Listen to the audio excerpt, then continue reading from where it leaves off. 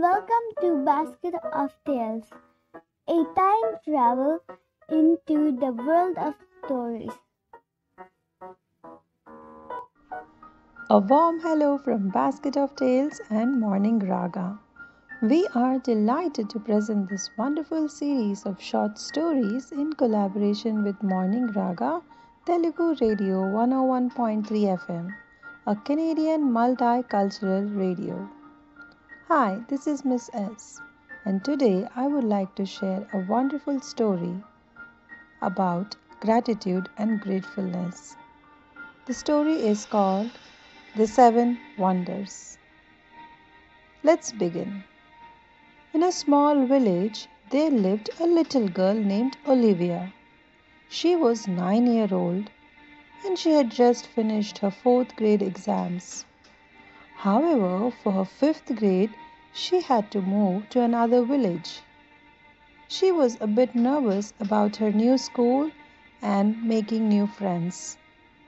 But at the same time, she was happy that the school had a very good reputation and she was one of the lucky few who got selected.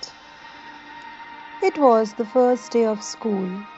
Olivia was excited about taking the bus, as it was her first time going to school in a school bus. She got into the bus and was very happy to see other kids around talking and giggling. The bus finally reached the school and everyone got down and started walking towards their classroom. Since Olivia was new, she did not know which direction to go. She asked few kids around the corner who were staring at her. Olivia was from a small village. Her dressing was a lot different from others. She was simple but soft spoken. Kids were making fun of her dressing and style in the classroom. The teacher noticed and asked everyone to keep quiet. She then introduced Olivia to the entire class. She said, "Let's all welcome Olivia. She is a very smart and a nice girl. She is new to the town and also to the school. So please make her feel comfortable." Few days passed and Olivia started to like the school. One day, the teacher announced a surprise test to the class. The topic was Seven Wonders of the World as part of their social studies lesson. All the kids quickly grabbed a paper and a pen and started writing. On the other hand, Olivia took some time. She had no idea of what was taught in the previous class. All the kids started submitting the answers except for Olivia. The teacher who noticed her said, "Don't worry, just write what you know. I know other students have learned this in their previous grades." Olivia quietly replied, "Well, I have many things in mind.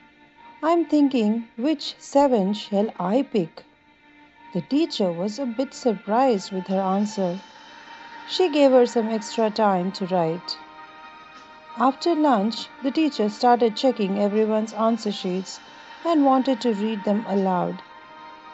She said, "Well done, everyone. I'm happy that you all remembered what was taught to you. For centuries, human civilizations across the world have built and created cities, buildings, tombs, temples, churches, and other structures that continue to inspire us. Taj Mahal, Great Wall of China, Colosseum, the Pyramid of Giza are few of them. You all did an amazing work." Finally, she picked Olivia's answer sheet and started reading. The seven wonders are to be able to see, to be able to read, to be able to feel, to laugh, to think, to be kind, and to love. Olivia's answer took the teacher and the entire class to a surprise. They were all speechless. Today, an innocent girl from a small town reminded them about precious gifts that God has given us, which are the real wonders of the world. Everyone applauded, and they realized that there is nothing more precious than the gift of God. So, the moral of the story: life is all about precious gifts we have. The simple things are also the most extraordinary things, and only the wise can see them. So, take a step back, look at all those beautiful things you have. Thank you so much for listening today. I hope you like the story. See you all soon. Thank you.